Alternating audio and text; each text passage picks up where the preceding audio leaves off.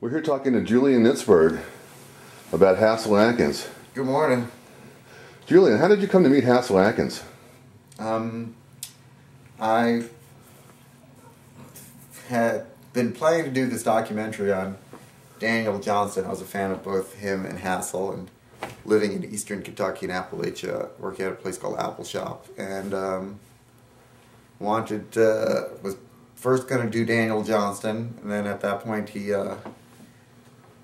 right the week before I was about to go, he got in a fight in the mental asylum with someone and got visitors banned from him. So decided to pick someone more stable. So we called Hasil Adkins. Well, actually, I didn't call Hasil Adkins because he had no phone and no way to get in touch with him. So I was going to Charleston, West Virginia to work on a documentary about pollution and pollution in Appalachia. The nice people at Union Carbide had the same plant they had in Bhopal, India. They just killed thousands of people. Of course, they had one just like it in West Virginia that no one was talking about. And decided to stop in Madison, West Virginia to try and find Hasil. Of course, we have no idea how to find him. We go to the post office, and we get to the post office. We start asking the guy, like, how do we find Hasil? And he lived so far back, the remotest holler, that no one even knew how to get there. And the guy knew Hasil, but didn't know how to get him. And for some reason, one of my crew guys just kept talking to the post office guy for the longest time, and I was starting to get antsy, be like, okay, we wasted our time, we're not going to find Hasil. And then suddenly the post office guy goes, oh my God, look, there's Hasil checking his mail. And Hasil had just come in and with some lady friend of his, and we caught him, and he made us buy a bunch of records from him at an exceedingly high price, and arranged to come back and talk to him. Julien, you mentioned the other night that Hasil tried to kill you. What's the story on that? Well, basically, when I was doing the documentary, out of my own pocket mostly, every time we'd hang out, I would buy him food, coffee, cigarettes, whatever he needed. I'd arranged a gig for him in Louisville, Kentucky. So I drove from where I lived, Whitesburg, Kentucky, 4 hours to get Hasil.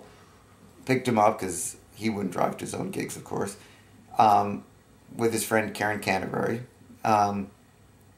Gets in the fight in my movie. Drove 4 hours to Louisville. We're running late. I'm driving 100 miles an hour the whole time. He's totally laughing, having a great time. He does the gig. Now, the thing about Hasil is he was manic depressive. And when he was a young man, he could stay up for 7 days in a row, sleep 4 hours, and be fine for another week.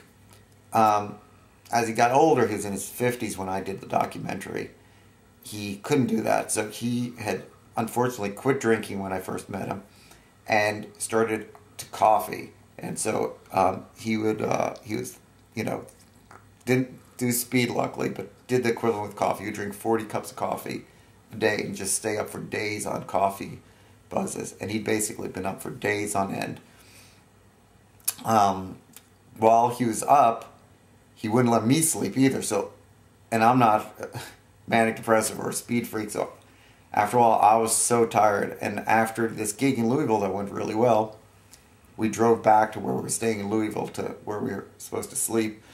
And I was so tired, I parked my car with all the equipment in the trunk, like $200,000 worth of equipment. Woke up the next morning, the car was stolen. Called the police. Turned out I was so tired, I parked in someone's driveway. I just so tired. Into the driveway. Didn't even notice there was a driveway.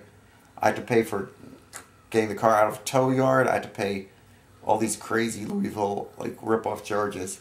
Get back in the car with Hasil, Karen, drive back to Whitesburg to drop my equipment off before we go back to Hasil's where I'm supposed to.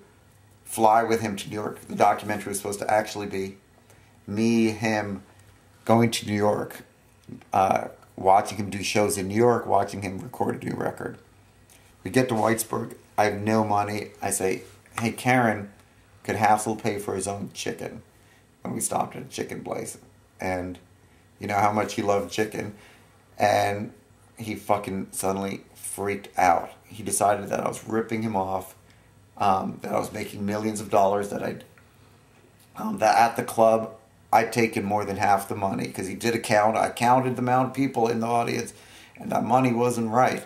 You were stealing from me, weren't you? You got that money, and I know you're making lots of money on this movie, which, you know, you make a lot of money in documentaries, so everyone knows. It's I wish the documentary had been able to follow Hasil around to different cities, because I really liked the contrast between how here in West Virginia no one really appreciated him. They just, you know, saw him as the local guy who'd just been playing since 1956 and whose music they didn't think was genius or anything. You know, his gigs here really would have 20 people, and then he would go to a major city and there'd be hundreds of fans. And I really thought that was an interesting thing, just the difference between how people in Boone County and West Virginia had no appreciation at all of him, and how people in New York and stuff, you know, for a number of reasons, but they got him. They got what he was about. They got his weirdness and loved it.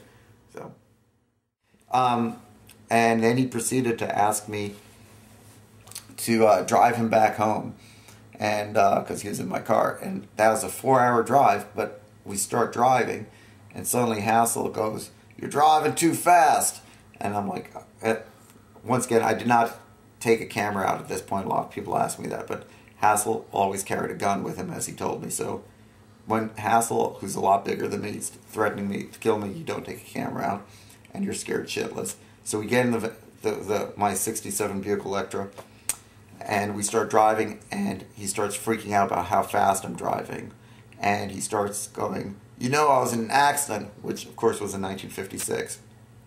He makes me slow down. First I slow down to 45. He goes, "No, still scaring me." Slow down more. 35 miles per hour. I'm driving on the highway, 35 miles per hour. Every car is passing me. Never a police car comes by. We finally make it back to his house, and I'm just shaking. I'm like, I gotta get, what do I do? I gotta get out of here. And he goes, "Wait here a second, I gotta get something for my house."